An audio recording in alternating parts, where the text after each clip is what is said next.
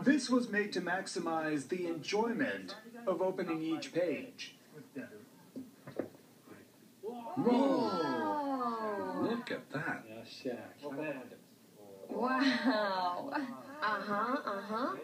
And then? Ready? Ah. That's Mishima. Tadanori Yoko's painting of Yukio Mishima. Whoa, that's very bold. Check out the red.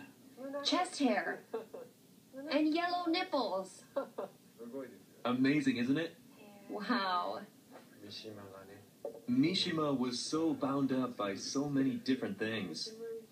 And Mishima's works are still widely read today. This collection gives us a really clear idea of his aesthetics and what his novels were generated from. What Japanese designers of this era achieved was turning the moment you encounter a book into a type of ritual. First, there's the box from which you must remove the book. That's the first step. There are so many different types, and some you can't even work out how to remove the book. So there are gimmicks like that. You might struggle to turn the pages of a large book or peer at the pages of a tiny one. The act of reading becomes ritualized. The designs are so fantastical that they influenced photo books around the world. I see. Japanese book design that's totally focused on visual images.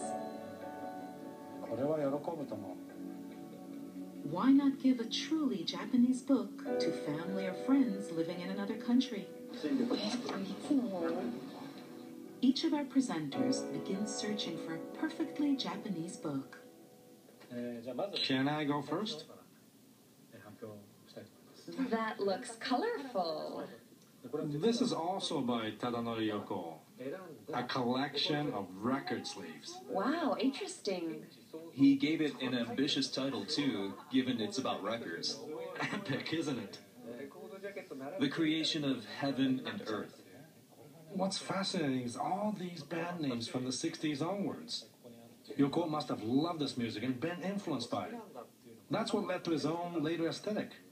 It's like a glimpse at his origins as an artist. Very cool. What do you think? Perfect.